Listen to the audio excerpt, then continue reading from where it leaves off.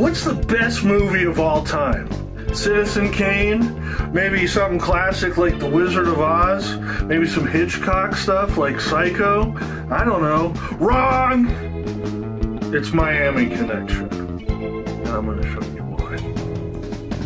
Originally released in 1987, this gem totally failed at the box office and was completely forgotten for nearly 25 years. A man that worked at a cinema in Austin, Texas happened upon someone selling the original 35mm negative on eBay.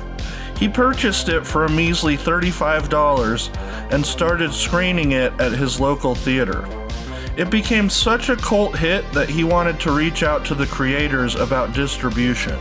He called YK Kim, the original co-director, star, producer, and writer of the film. However, Kim was so embarrassed by the failure of Miami Connection that he shrugged the call off as a prank. Eventually, Kim would give in and agree to distribute the film. It's honestly a really cool redemption story.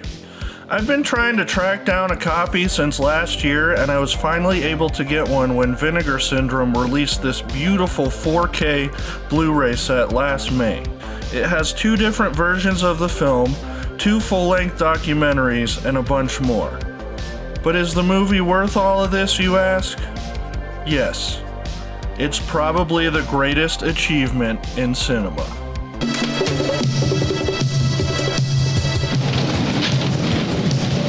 I don't really want to do a full review here because I think this movie should be an experience. That being said, I'll only have a few minor spoilers.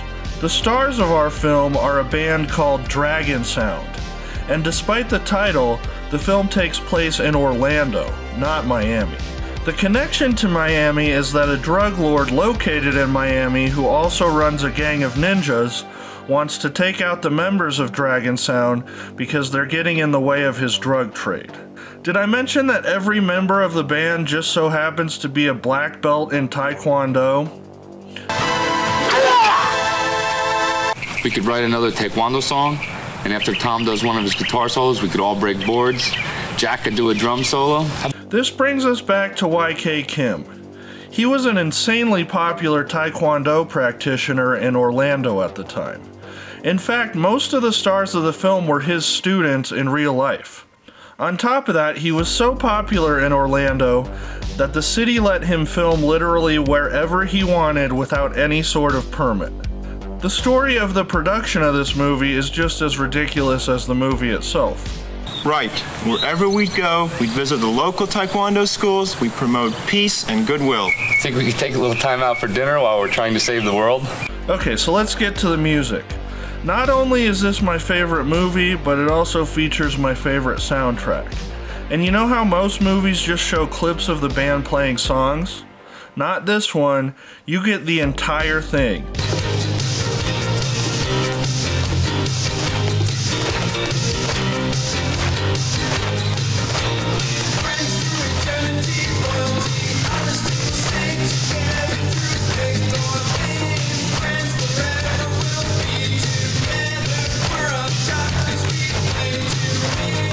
The music is so good that Rodney, Homeless Guy, and I have started a cover band that only plays Miami Connection songs.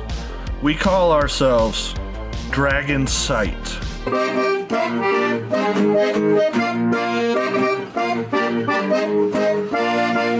through eternity, loyalty, honesty will stand together through thick or thin. Friends forever, we'll be together. We're on top cause we play to win. Against the ninja, we're about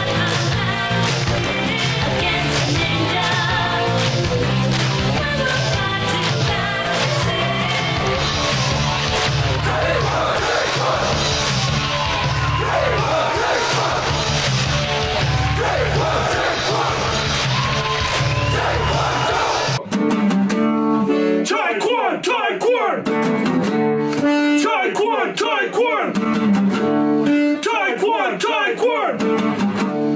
Taekwondo! Alright, Rodney.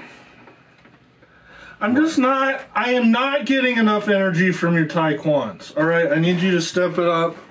This is serious. We're playing at the... You know what, Ian? Why don't you go to hell? If you don't like my chance, have fun finding a new accordion player. Okay, so our group of rock and roll taekwondo vigilantes sing about world peace, but have no problem killing a bunch of ninjas in the streets. It's kind of like Peacemaker from the Suicide Squad. I cherish peace with all my heart. I don't care how many men, women, and children I need to kill to get it. But that movie understands how ironic that idea is. The makers of Miami Connection really seem to think that the way to peace is to murder anyone who isn't peaceful. But I guess the United States government feels the same.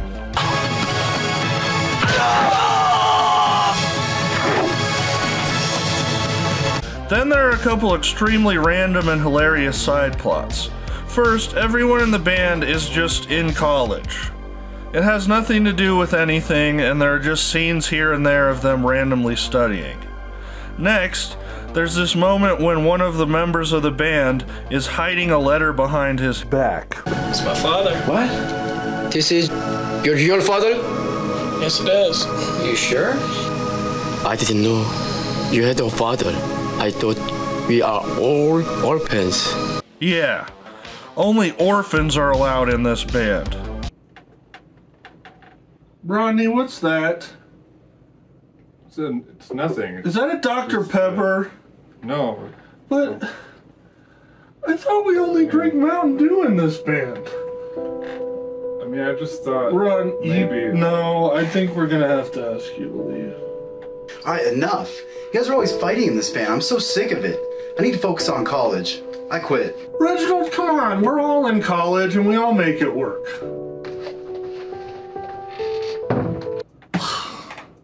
Great job, Ian. Now where are we going to find a new bass player? Would you relax? I doubt anyone even knew he was there. But I knew one day when I grew up I'd find him. Whether he was dead or alive. I lost my father, too.